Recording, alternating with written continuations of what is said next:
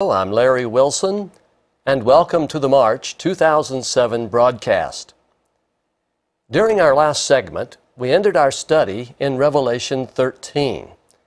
We were investigating the composite beast, the beast that rises out of the sea and makes war upon the saints for 42 months.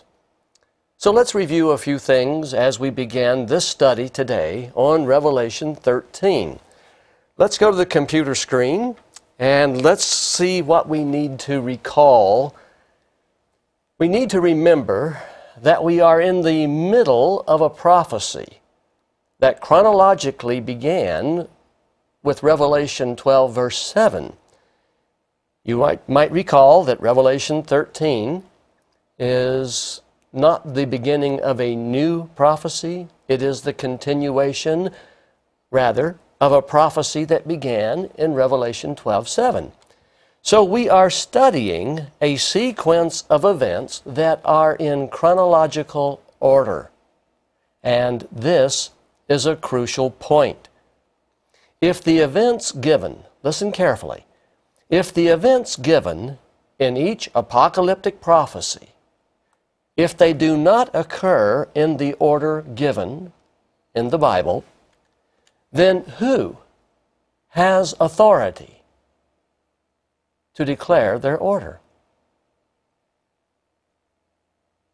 How can prophecy be the more sure word of prophecy, as Peter calls it, when everyone is free to move the elements and parts around to suit their own conclusions? If anyone can move a prophetic element out of its place, out of its order, to suit their own ideas, then everyone has the same privilege. And this freedom, if in fact it does exist, makes prophecy a nose of wax. You know what I mean by a nose of wax? A nose that you can fashion and form to suit your own delight. So if everyone has the same freedom of moving things around to suit his or her own ideas, this makes Bible prophecy a nose of wax, and this leads to a distortion of the intended meaning. Listen carefully. Again, I say, tampering with the order which God has given in apocalyptic prophecy robs the Word of God of its authority, its simplicity, and its great power. The Bible must speak, and it will speak for itself if we just allow it to do so. At the end of the book of Revelation, the angel told John, "I warn everyone who hears the words of the prophecy of this book. If anyone adds anything to them, God will add to him the plagues described in this book." Now, obviously, since the plagues described in this book occur at the end time, the application and the focus of this verse, these two verses, apply to the end time. This is not a condemnation of people who, through the centuries, have done their best trying to put the pieces together. That's not what this is talking about. This is talking about people who deliberately and intentionally and willfully and knowingly try to add to or take away from what is said in the book of Revelation when the time comes for the message to be clearly presented. Verse 19, Revelation 22:19. "And if anyone takes words away from this book of prophecy, God will take away from him his share in the tree of life and in the holy city, which are described in this book." This verse is very interesting, these two verses, because they indicate that a time is coming when the book of Revelation will be clearly understood. As I said, during the Great Tribulation, this warning applies to any person who tries to divert or deflect the truth, which the book of Revelation proclaims. When God's 144,000 prophets are empowered to proclaim His truth, anyone twisting the prophecies of Revelation to suit their own desires, to escape the truth which the 144,000 are proclaiming, such persons will be condemned to death. You should recall that the first verse in this prophecy, now we're going back to our examination of the prophecy we're in. The first verse of this prophecy began with verse 7 of Revelation 12, and that occurred on Resurrection Sunday when Lucifer was cast out of heaven on that very day, and we know that day to be April 9, AD 30. You should recall that Lucifer then chased the woman to the desert for 1,260 years. And then, chronologically, you should remember from last month's broadcast that near the end of the 1,260 years, the earth helped the woman. That's what the Bible says. And we know historically how that occurred in 1776, 22 years before the end of the 1,260 years. God raised up a Protestant nation, the United States of America, to accomplish a very important global task. And that task was the translation and distribution of the Bible and the worldwide promotion of the gospel, that salvation comes only through Jesus Christ and not through the church. If you remember our study on seals 1 through 3, you will remember how the timing of all of this so wonderfully aligns. Let me draw a little picture for you just to help you understand how neat this is. I'm going to draw a timeline here, and this represents the 1,260 years of persecution, the Dark Ages, and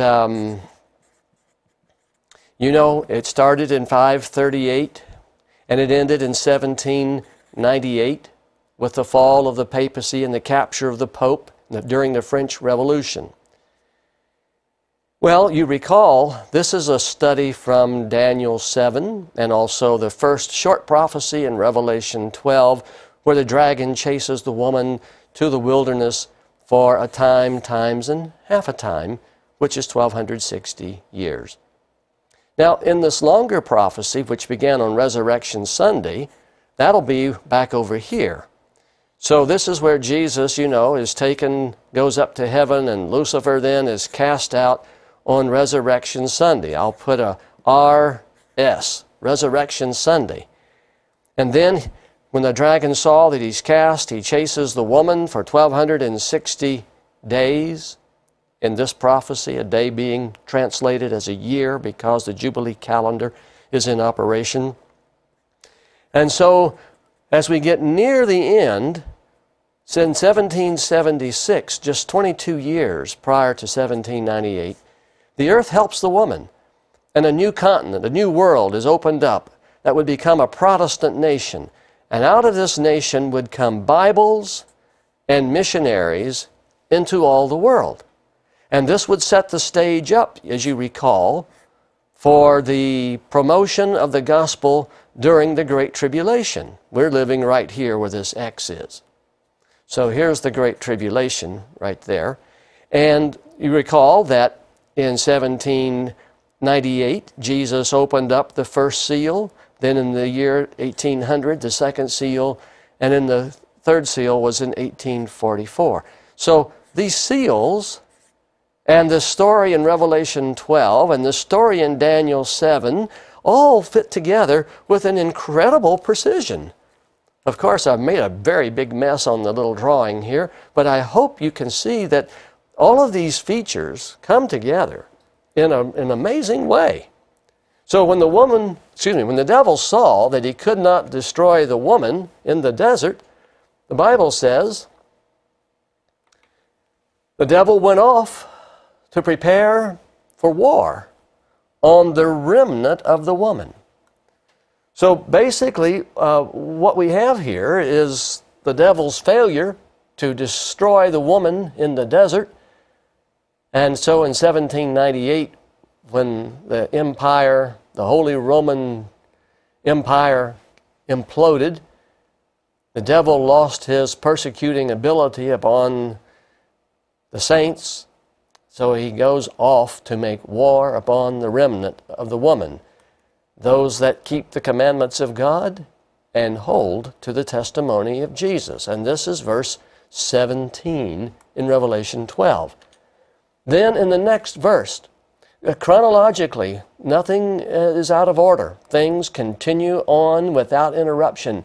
This should actually be verse 18, but the translators, when they put the chapter and number verses, did not arrange it that way. So in Revelation 13:1, John saw the devil standing on the shore of the sea, indicating that the devil is waiting for circumstances to arise, circumstances to come about, so that the composite beast could arise out of the sea. The devil's waiting for him. That's why the devil is standing on the shore of the sea. All right, when the composite beast rises up out of the sea, the devil will give this beast its great power, throne, and authority. Look at Revelation 13:2. John writes, "The beast I saw resembled a leopard. Leopards are known for their cunning and their swiftness." Leopards are very clever creatures, very fast, very cunning. And this beast is a composite beast made up of several parts, and he resembled a leopard, but he had feet like those of a bear. I don't know if you've ever looked at bear claws, but the claws on this beast are as tough as chrome molybdenum, or moly, chrome moly, as they call it for short. Molybdenum, when added to steel, makes the strongest form of steel. It's the toughest steel that man can make. Molybdenum is an alloy, when added to steel, that makes it as tough as a bear claw. And this composite beast has a mouth like that of a lion.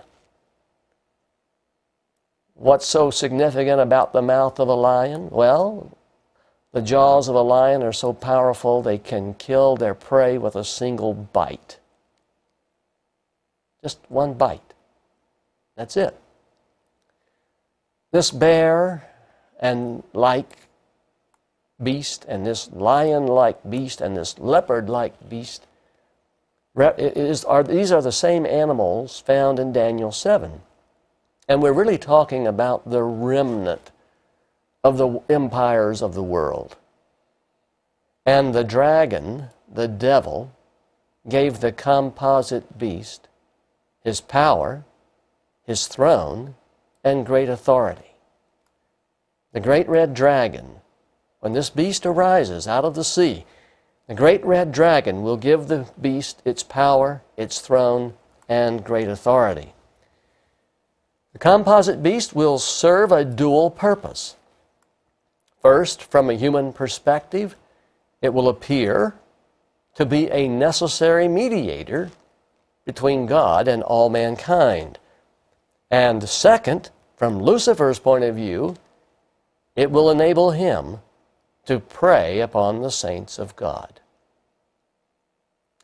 Revelation 13:7 says, "He," that is the composite beast, "was given power to make war against the saints and to conquer them.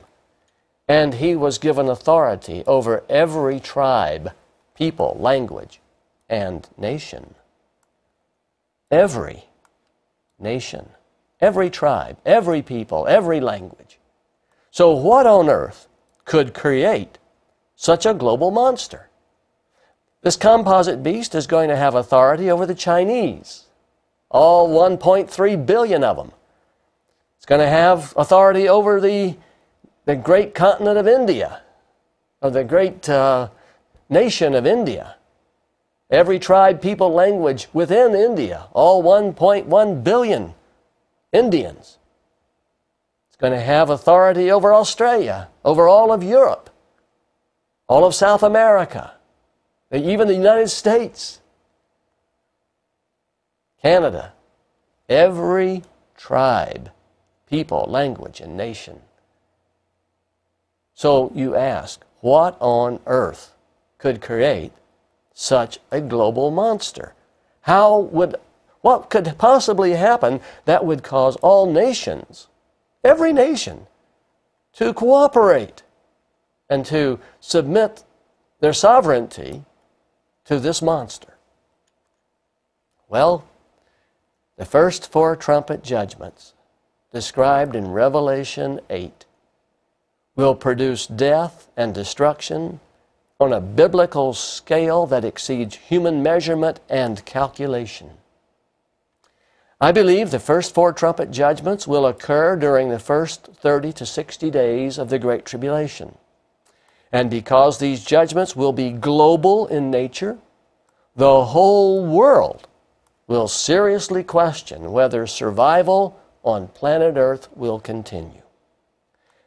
Get this, thousands of cities, thousands, not people here, thousands of cities will be destroyed.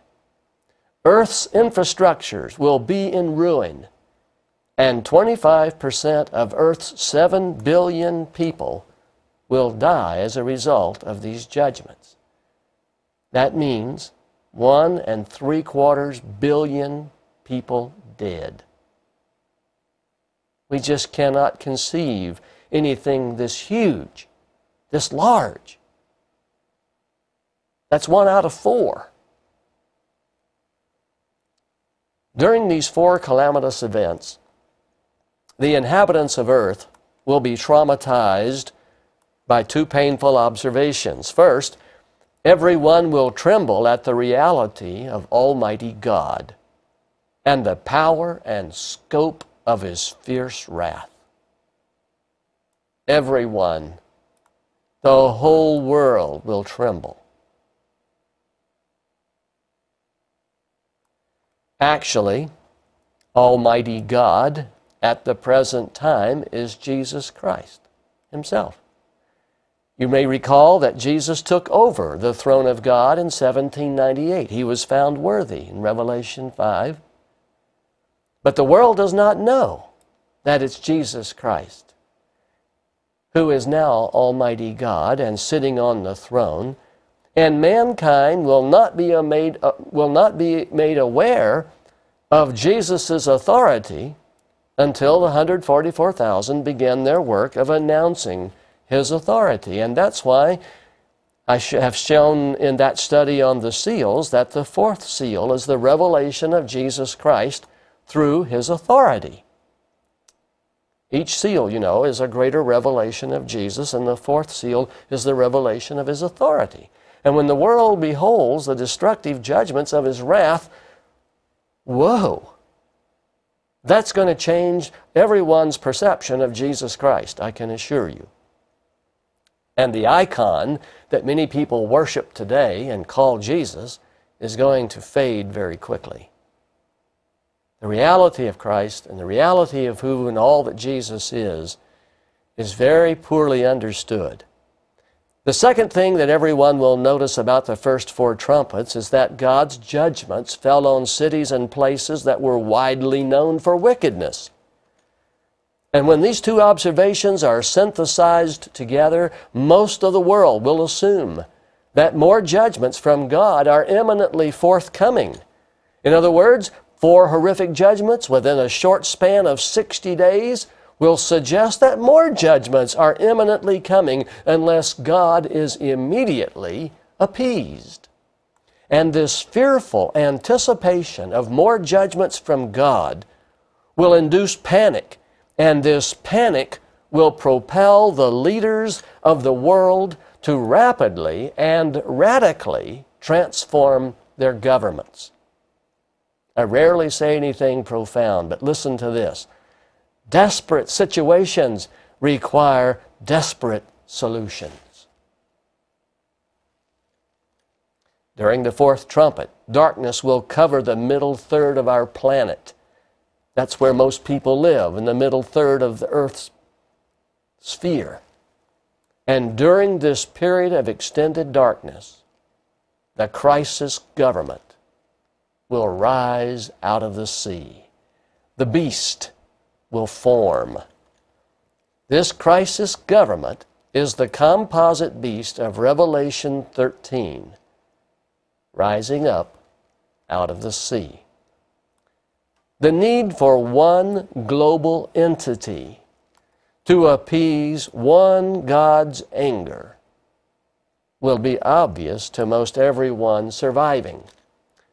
With 1.75 billion people dead and thousands of cities lying in total ruin, intelligent people will suddenly wake up to the reality of God and man's accountability to Him. And who will be able to argue against man's need to immediately appease God so that His judgments will cease? Therefore, the religious and political justification for the formation of a crisis government will be simple and unanimous. Everyone will agree the whole world has to change its ways. The nations must unite and appease God through repentance and worship, or everyone on earth will perish as a result of His wrath. Consider this. Jesus will turn the present governance of the world upside down with His first 4 trumpet judgments for a very good reason. Jesus intends to put the religious leaders, the religious experts of our world on display by catapulting them into the position of managing this global crisis until the devil arrives. In other words, the religious leaders of the world are going to manage this crisis for 890 days. God is going to put the religious experts on display. Do you remember how Jesus elegantly exposed the fraud of Nebuchadnezzar's religious leaders? Well, the same is going to take place in our day.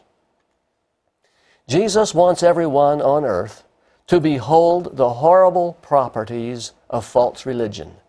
And there is no better way to do this in a religiously diverse world than by putting religious leaders in charge of government.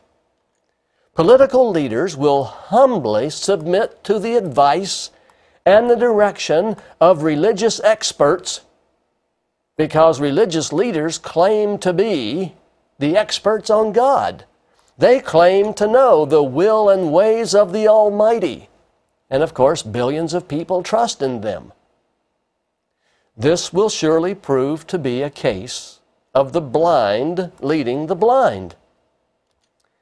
As I said earlier, when the fear of God's wrath has overtaken this world and hundreds of millions of people are dead, the political leaders of earth will humbly turn to the experts for instruction and direction. What should we do? This turning, this submission to religious leaders for answers will be a great opportunity for the Roman Catholic Church. The Pope will invite religious and political leaders from all over the world to a worldwide council. 3 amazing decisions will come from this council that would otherwise be unthinkable. The first decision is that, given the fact that there are many different religions, but there is one angry God, this council of diverse religious leaders will unanimously agree that all nations should unite as one man to appease God. This is how man's religious and political diversity is unified into the composite beast. Man agrees. We should unite as one man to appease one angry God. And this will create the composite beast. This union will only be possible because everyone will be afraid of God, and everyone will agree in principle that certain standards of righteousness should be imposed upon the whole world, or God will probably destroy everyone right away. Very important point here. Listen carefully. There are two principles upon which the diverse religions of the world can agree. Two principles. One, God requires repentance. Two, God requires worship. These two principles will be accepted by this council as the basis for world unity, and it means through which God is to be appeased. The second decision will be just as radical. Because God's anger was clearly directed at places that were well known for wickedness, every nation will agree to immediately begin legislating sin-less laws. Stop sinning so that the wrath of the Almighty might be appeased. Maybe man's efforts to live righteously will cause God to relent, they say, and maybe His judgments will cease if we turn from our wicked ways, as they did in Nineveh. Further, all nations will recognize in this special meeting called by the Pope that every nation must participate in appeasing God, or God's wrath will likely break out against the whole world once again. So here's the glue. Everyone has to participate, or God will still be angry with the world, and we will still be in trouble, and more judgments will fall on all of us.